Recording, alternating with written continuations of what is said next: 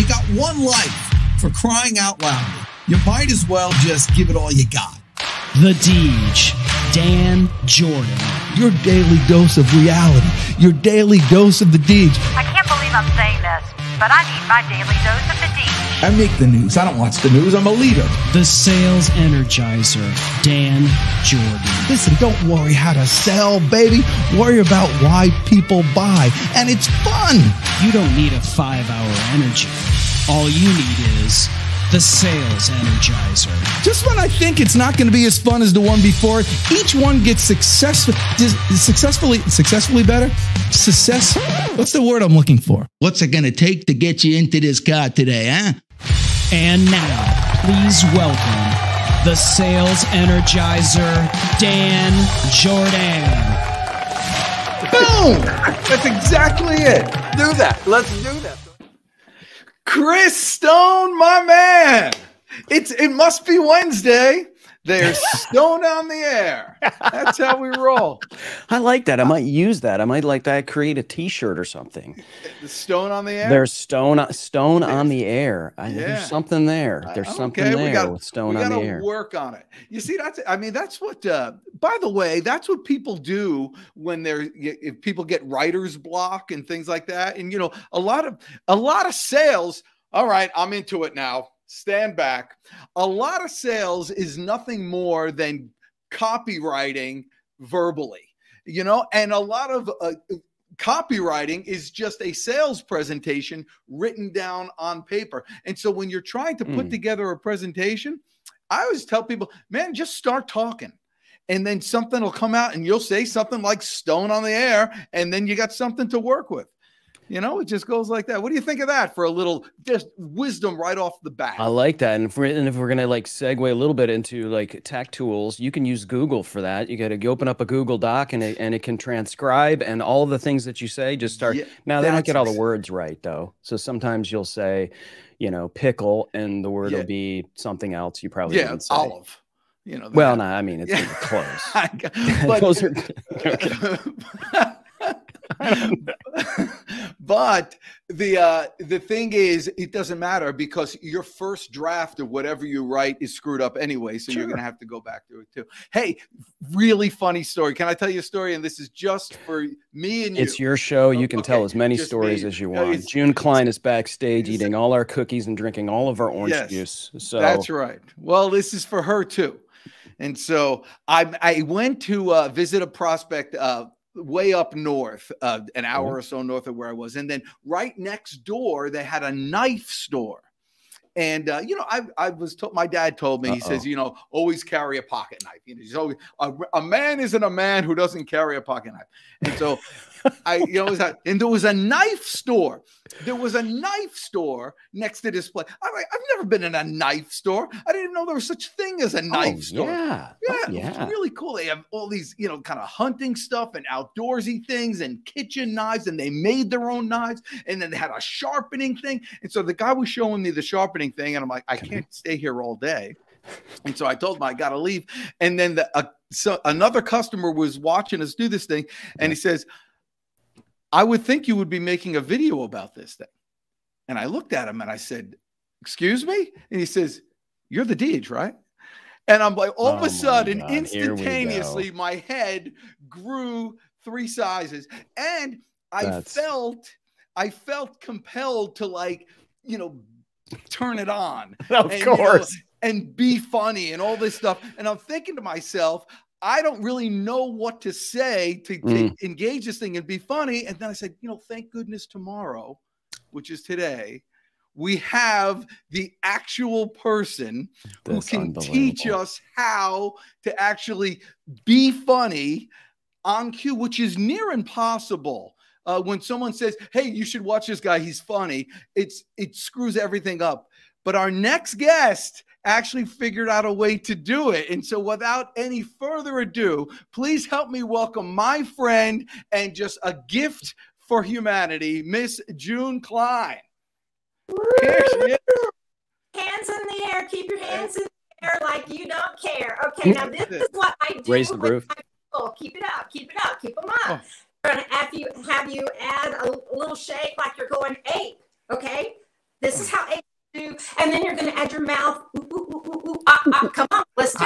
Come on, Dan. You're eating grass now. Okay. All right, there you have it. See, That was fun. guy in the movie, in the store right there. So many things to say. I did just go ape. Have you go ape? And let me explain that really quickly. It's Wait, well, hold on one second. Are you hearing crunchy, or is that just me? crunchy. Yeah, there's a little bit of your clipping in your microphone. So do you have things in your ears and your hair's touching it, or are you just using your mic from your thing? Okay. Oh, is it this? Hold on. No. I meant if you had a headset, but that's good. You have very nice lobes. I apologize. Keep going. Is that better? No. I think so. I think it is. Okay. I think that did the trick. I had dangly earrings in my hair. So there you go. Okay. All right. There you go. There you go. I think when we went ape, the internet just It exploded. exploded. So wait, you do that with like executives and in presentations and all that stuff? Yeah, Really? Yeah, especially if it's after lunch. Then I just say, hey, can you trust me? Are you going to trust me? And so I get them to buy in with that just a little bit. And then I have them go ape. Some do, some don't. We'll talk about that a little later. But they always start laughing when I have them act like they're eating grass. But then you never have anybody do anything stupid without a point. So here's the point. I just had you go ape, which stands for awareness, permission, and fun. That's it. Ape. Wait a minute. Awareness, permission, and fun. That's APH. Or I'm sorry, that's APF. We got more problems here than I thought. Okay. APF doesn't spell anything, does it? But if you have people go ape, they will always remember now awareness, permission, and to have fun, which means you have to change things up. It has to be a surprise, which is what I just did with you all. And once I do that with a group of execs or people, an audience, then they like me more better. And because it's something really silly and really goofy that they don't normally do. But oh my gosh, the people that have told me, emailed me, texted or whatever to say, I went ape and it saved everything. There you have it. All right, that's how she rolls. But I mean, that's a difficult thing, and I run into that because sometimes you give presentations and people, they'll do their introduction of you, and they'll say something like, "Oh, and this guy, be prepared to laugh. This guy's really funny," and they put that extra pressure on you. Oh yeah. And it screws you up. But you actually do presentations on teaching people how to be funny. How do you satisfy the audience when the expectations are that high? Well, I have to go. I'm going to tell you a little story of back in the day. There's got to be something covering your microphone or something. It wasn't like that before. Is there any? Is the mic in your iPad, June? Is that what you're using as your mic? And then do you have any headphones in at all? No. In your ears? None? No. Okay. Yeah, all right. I think that's likely. Are you able to plug in headphones at all to the iPad? That would have been good to have right here, wouldn't it? Okay. All right. Well, listen, that's what it is. Now you have to teach people how to be funny when they can't hear you. Go ahead. Oh, okay. So, well, well, here we are. So, let me think. Yes. So how do you satisfy the customer when the audience, when they have, unusually high expectations, or, let me change the question, because I find that it's a very entertainment rich society we're in right now, where people go and just want to be entertained, and you can get entertained by real professionals anytime you want, like real top-notch people. Even high schoolers are unbelievable now if you go to these plays and things. And so their expectations are even higher. How do you do that, and how do you teach other people to be funny and be amusing whenever people's expectations are there. I'm afraid to move now because I'm afraid that it's making noise. However, what I always do is it still making noise? No, you're fine. You're fine.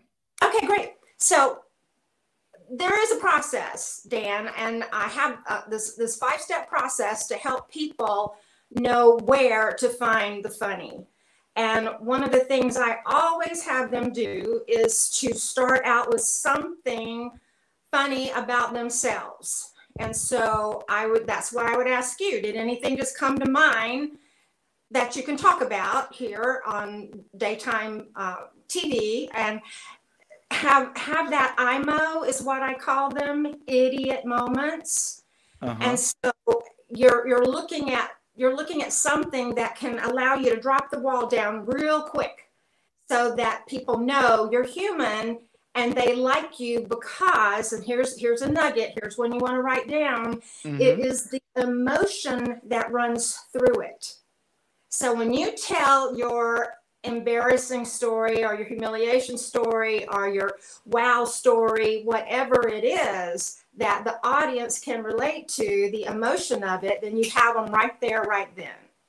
Oh, very good. And so I remember a million years ago when my kids were small, Sophie was small. Oh my, I can't even tell this story. Okay. But Sophie, no, it's because she would kill me. All right. So, she was small and I was thinking about a different story. I'll tell you this one. This is no problem. So, and you know, when you're a kid and somebody puts a kick me sticker on your back, you know, if your kids ever do that to you, yeah.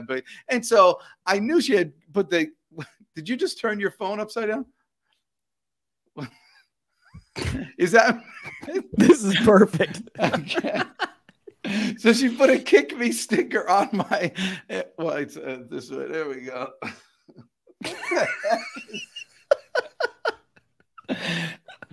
All right.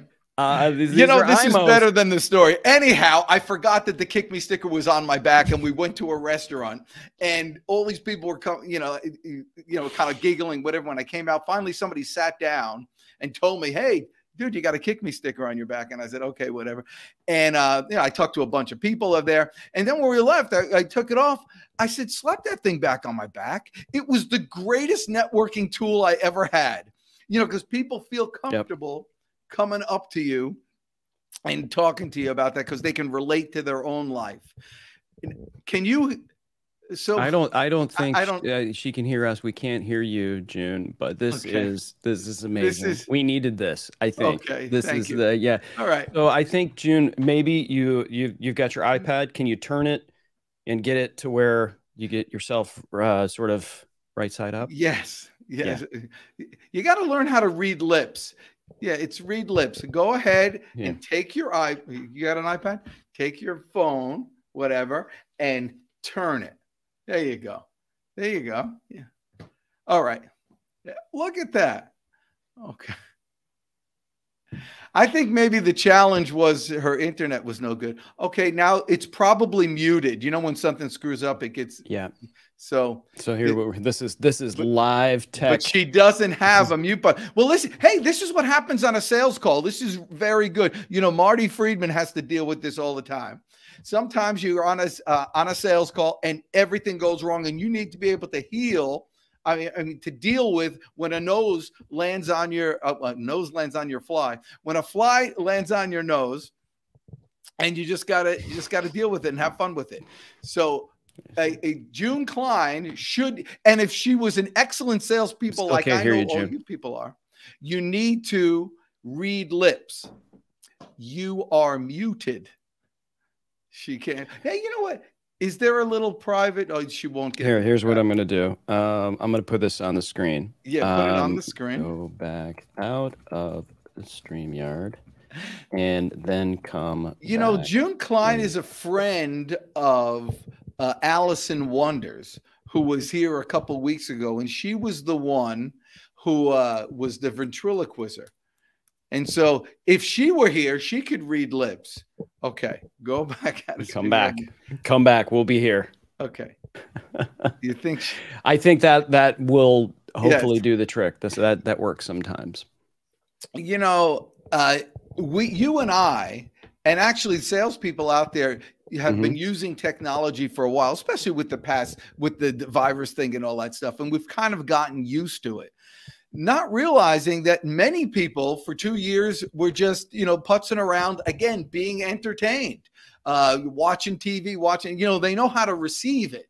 Right. But when you have to start broadcasting, it's another learning curve. Mm-hmm. And, it's important to know that you think that your prospects and your customers. I used to when I was younger and I would go through sales training, that these old guys with gray hair would tell us, "Hey, listen, don't expect your prospects to know much. Pretend like they have the knowledge of a third grader." And I remember thinking it's so demeaning to think that when you're like, no, I want to look at these people. But actually, the salespeople are more teachers and guiders and leaders. They really guide somebody to the sale more than anything else. So a lot of times in sales presentations, what you can do is just say, "Hey, you probably know this, but," and then just go on to it and do it. And so June, you are back and we can hear you. Yes. And you're the right way up too. This is just, and so I got to thank you, June Cline, because many times in entertainment, when you're trying to be funny, you're forced to stretch. You're forced just to keep on. And it was brutal, June. Yeah, wait till you go back and watch the replay. Needed you. He was really. I needed you. That's the craziest June Cline. All right, so we were talking about wearing pajamas on a sales call, and so how did you come up with that idea? I'm wearing them now. Okay. No, wearing pajamas on a sales call. I pay very little attention to what I'm saying. Okay, let me show you. This is what I used to wear on a sales call. Yes. Something like this. Are those prescription? Yes. Or something like this. Oh, yeah. Oh, yeah. The clown nose is good. Nobody is in a bad mood wearing a clown nose. It's impossible. Okay.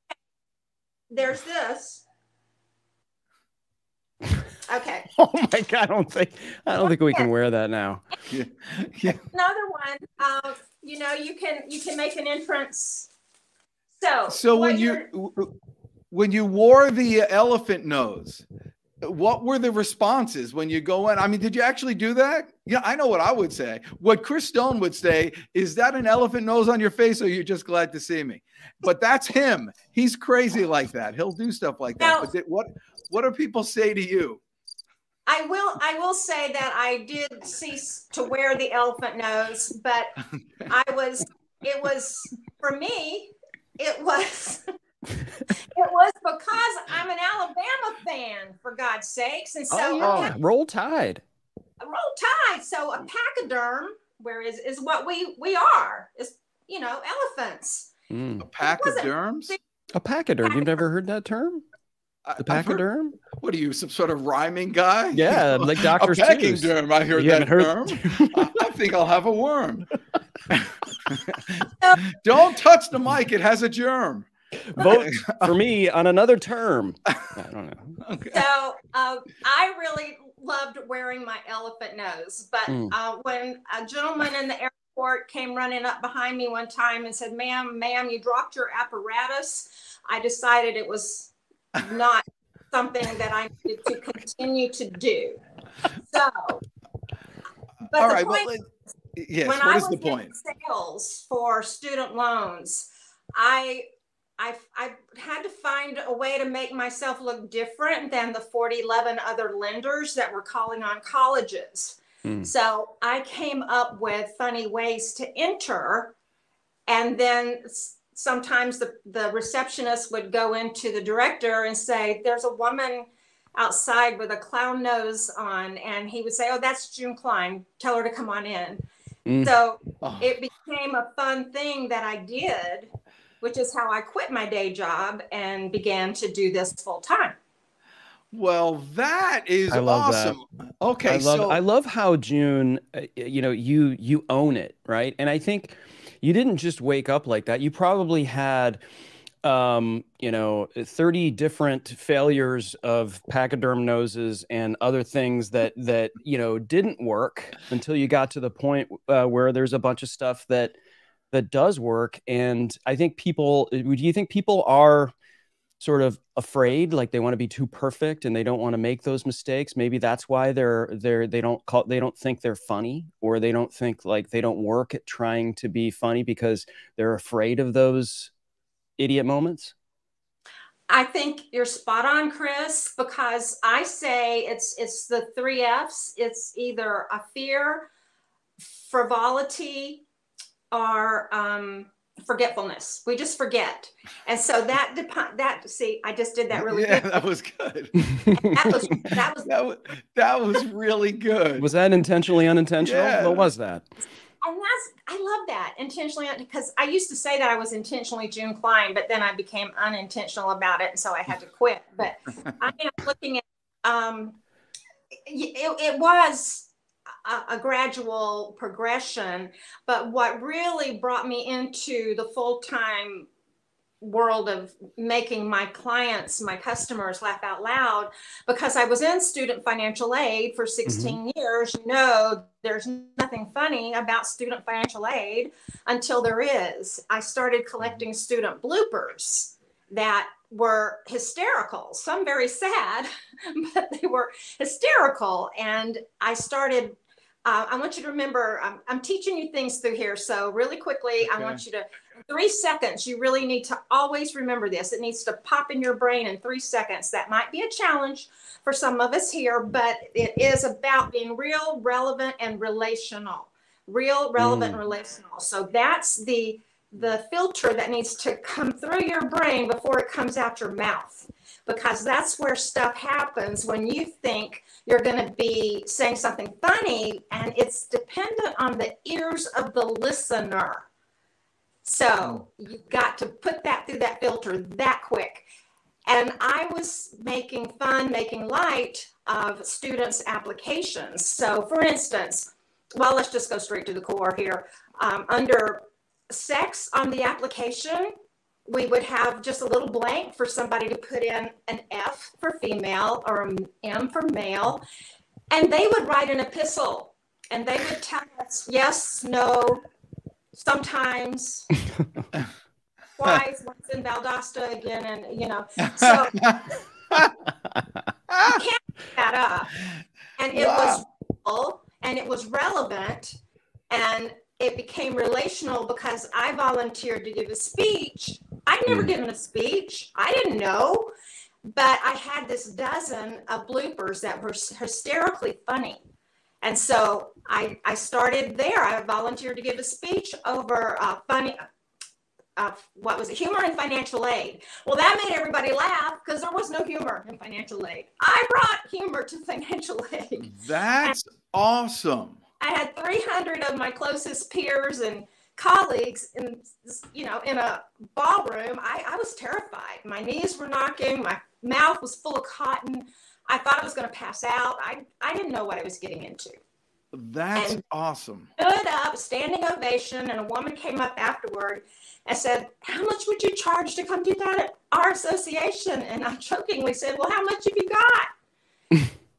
I thought $50. She said, "We have $1,000 honorarium, and of course we pay your travel.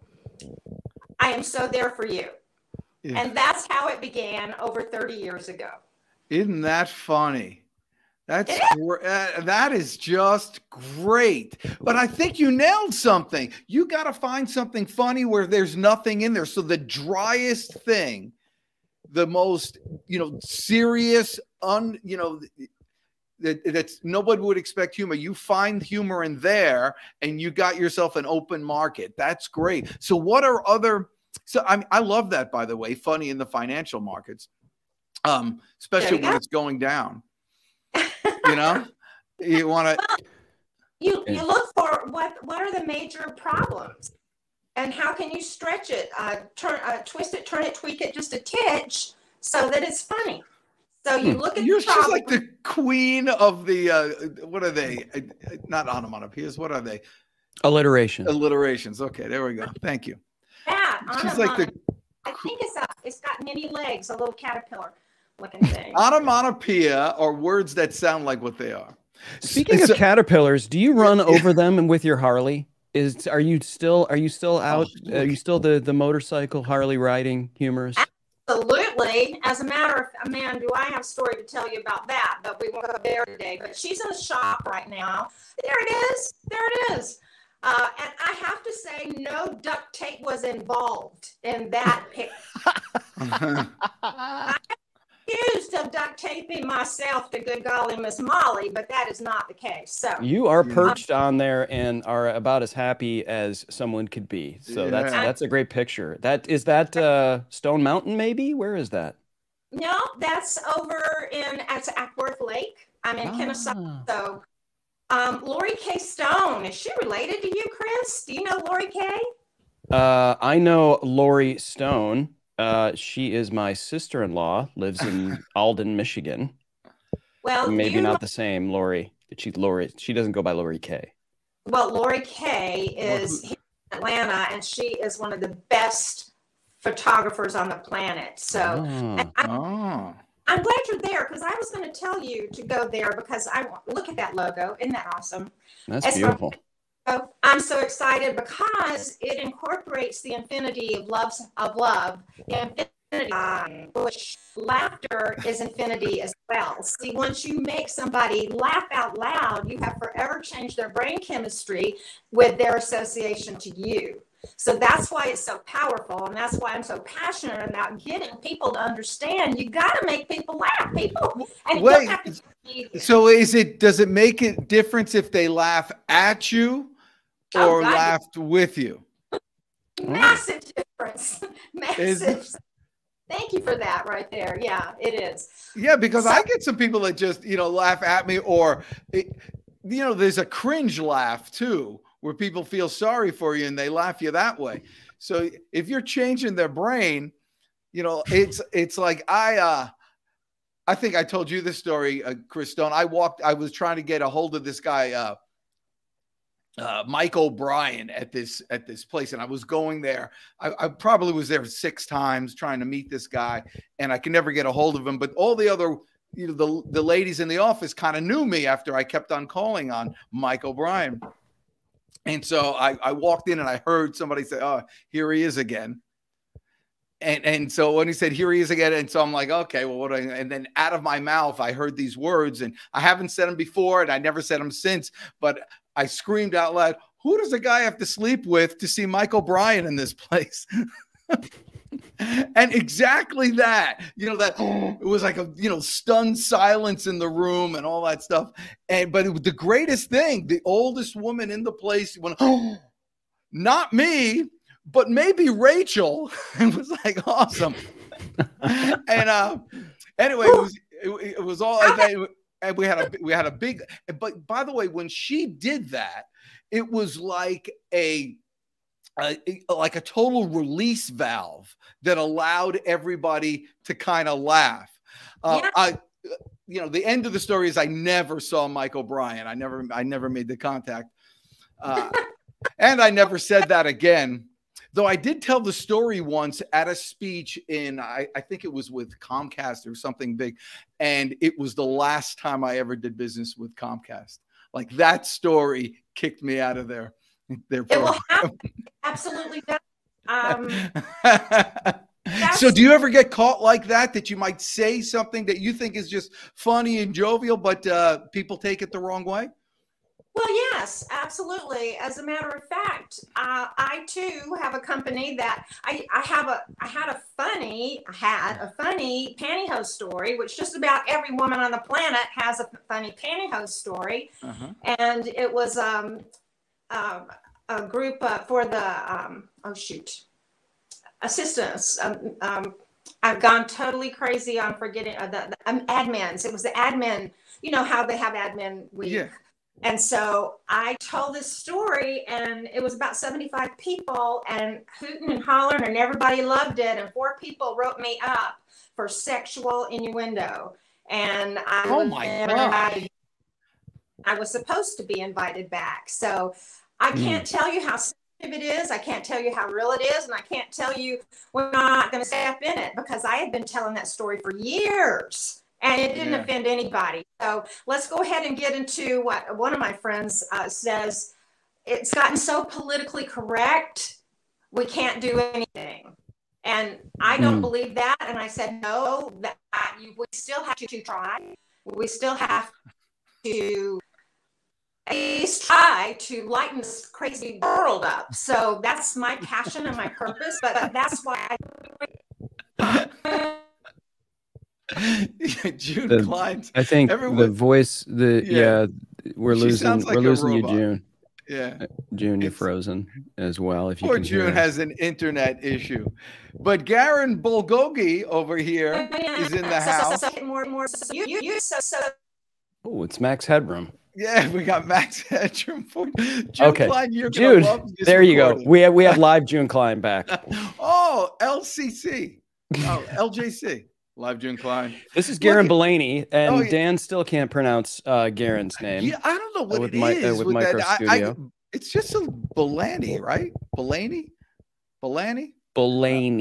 Like you drive down a lane. If you remember that. I also have problems with words that have a Y in them, like spelling, like the word Odyssey. Try to spend the. Oh my gosh! I told you I fixed my brakes last weekend. Okay. Did I tell you? It's so, I went there to get my brakes done, and they're like 2 weeks. I'm like, 2 weeks. Anyway, so I bought this stuff and I did it myself. You feel like you could do anything. I mean, when you're a kid, you would just like fix stuff because you didn't have the money, so you fix stuff, and then you start paying for other people to do it, and you forget that you could do it. It's easy. You ever see these people working on the cars? I mean, they're just, they're just guys or gals. They're easy enough to do. And so I change it. When I stop my car now, I have such confidence. I am braking like a champ. And then they wanted to charge me $150 to change the in-cabin air filter thing. The in-cabin air filter? Have you ever had these? Oh, you got to change it. June As Cline, opposed to the out cabin? Air filter. Yeah. There's an out of cabin. And that's there's right. Cabin. Well, sometimes I have an out of cabin experience. Yeah. So the inside. Some of these jokes are just for him, June. Anyway, June Cline, have you ever changed your cabin filter in your vehicle? Does she not hear me? Poor June. No, we're not hearing her. Oh, you're gonna have to one more time, June. If you could pop out and then pop back in. You have to do your thing again. Yes. Okay. So here we go. This is good stuff. Listen, Garen Bellucci, what did he write? Chris Stone, can you get the good people? Well, here it is. Can you get the good people at Shure Incorporated to send me some of those headphones? Oh, these headphones? Yes. Those are pretty. Tell us about those. What is that? What kind of crazy? These are the Shure SE215 in-ear noise canceling headphones, in-ear monitors. They even make Dan Jordan's voice sound like butter in my ears. If you didn't think the Samson Q2U microphone, right, located right down here in the corner, could do the job, it makes it even better. And these are purple. These are purple. These are exclusive purple. Because they Shure did this, and we have June back. Oh, Shure did this this thing where they asked everybody, "Hey, we're going to make a color of headphones, in-ear monitors. And they put it up for a vote, and purple won. So really? Yeah, and so I like purple. It's on brand. June, can you hear us? And can we hear you? Can you hear me? Yes. You sound great. I want to do over, and I'm coming to one of your studios. And So June, before we lose you to the, I just did a podcast and it was fine. So I do. Well, we don't deal with just fine here at the Dan Jordan live show. We have Chris Stone, producer extraordinaire. And so the high quality, the machinery that we put in force here doesn't align with the, average stuff. Well, then I'm I'm coming to one of your places, and we'll do this. That would be great. We'll have biscuits and tea here in Duluth. But June, I've got a question. What would you consider is your ideal client, the person that you help to sort of, overcome their, and try to get them, to be more humorous and to use humor in their humorous bones in their business? Who's your perfect client? Well, if you go back to that lovely website of mine, I'm so excited, you will see at the very top exactly who I'm choosing to work with now. I started out, like I said, in student financial aid 100 years ago. And then I went to women's conferences as far as that model. But what I'm really passionate about now is getting CEOs and execs to understand the power they have of when they initiate appropriate laughter.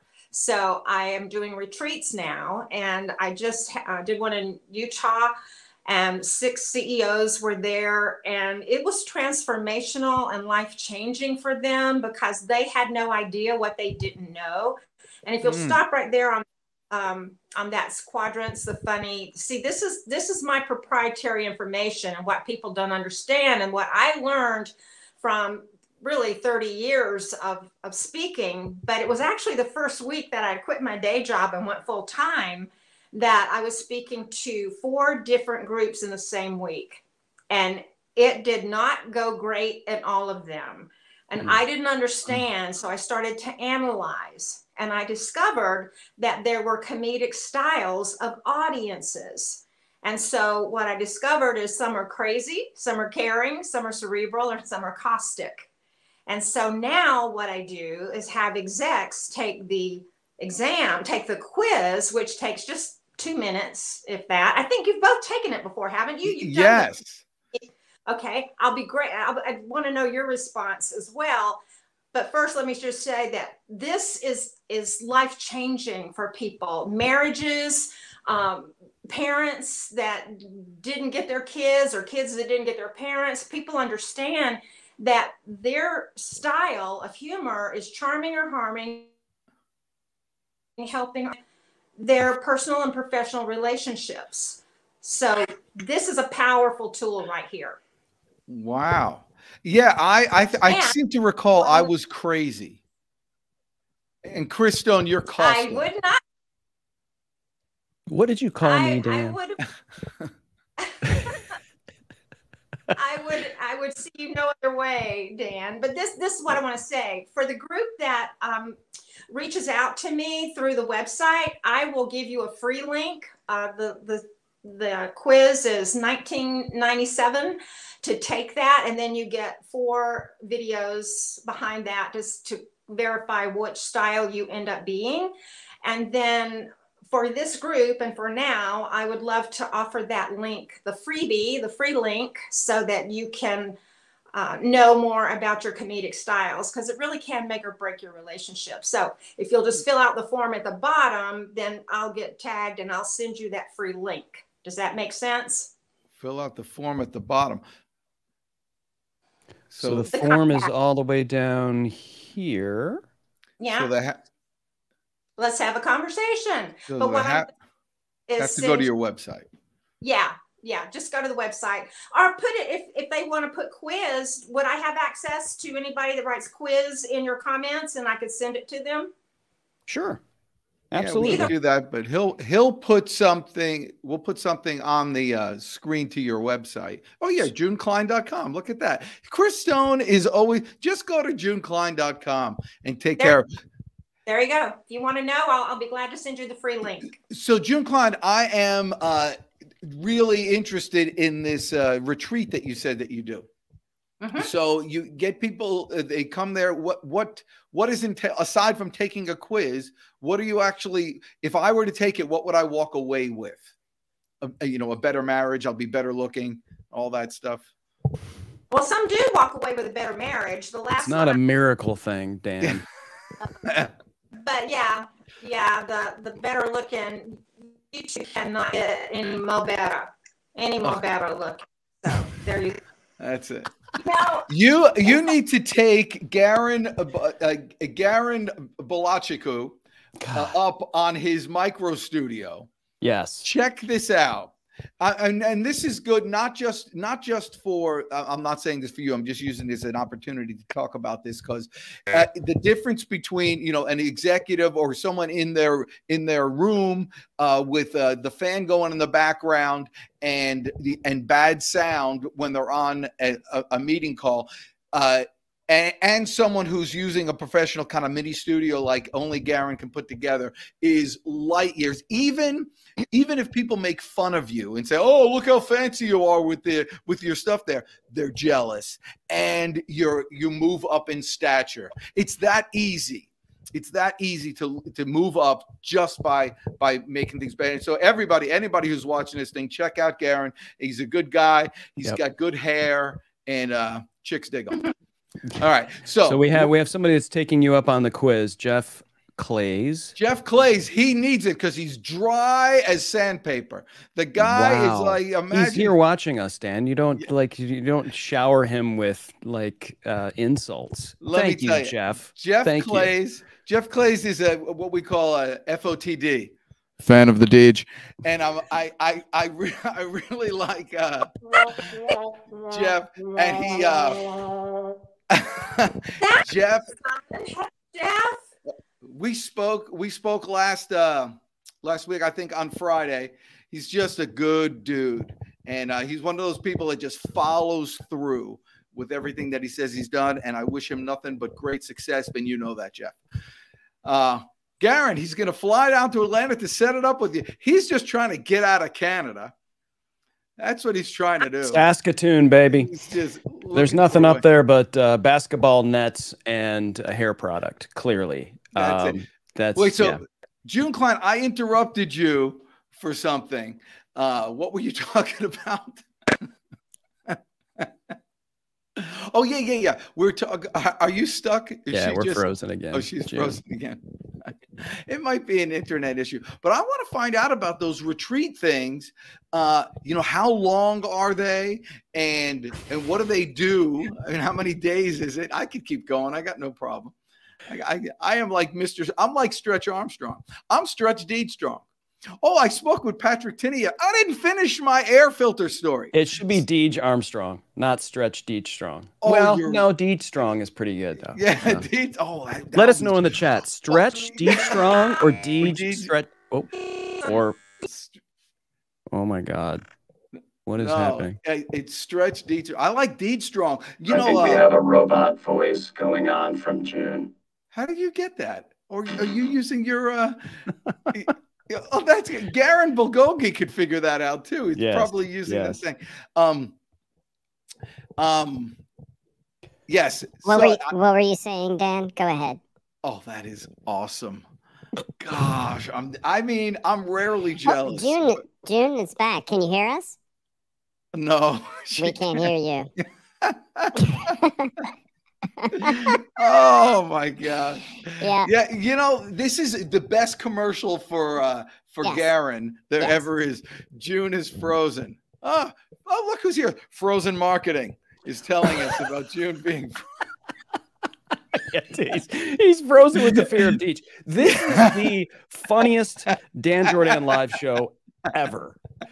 We had this. That awesome. couldn't have been better. Yeah, that was really June, good. We can't hear you. I'm sorry. Okay. All right. Well, June, I tell you what we're gonna do. We just hang out there and flap your wings.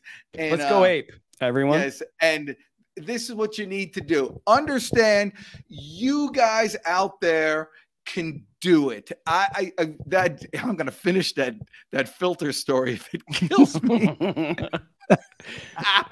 Well, it's a tease for next week. Anyhow, if you get when you're a kid, you did so much more kind of just experimenting and trying things, and everything you learn in life is through trial and error. Anything big that was ever created, it was through trial and error. You learn so much more by getting out there, messing up, adapting, changing, and all that stuff. And so if you think you're not funny, if you think you don't have, those type of muscles, that creativity stuff, go out there and just get one joke. My dad used to tell me, get a helium balloon. Exactly right. My dad used to tell me to have, always have two things. Have, two magic tricks that you know how to do. Have two songs that you could sing the whole way through. Have two jokes in your back pocket that you always have prepared. Just, just anything. I have a standard joke, they want to, a guy walks into a psychiatrist's office wearing nothing but saran wrap. The psychiatrist takes one look at him and says, I can clearly see your nuts. And so it's like, you have these things that are just, there for the taking at any time.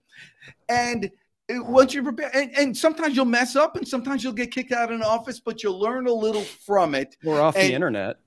And or off the internet. I mean, it's easy enough to get them, but you can't just read them off the internet and chuckle and tell them to your friends. Perfect them. Practice them, put them in your pocket, and an opportunity will arise.